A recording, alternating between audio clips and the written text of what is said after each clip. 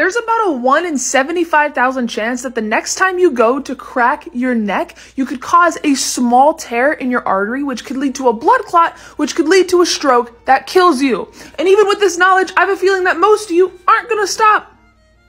30% of people that are reported missing and then later found dead were killed by the person that reported them missing. If you lived in ancient Rome and were found guilty of killing your father, you were sentenced to what's called pena quelli, which translates to penalty of the sack, where they would sew you into a leather bag with a live dog, snake, monkey, and chicken, and then just throw you into the ocean.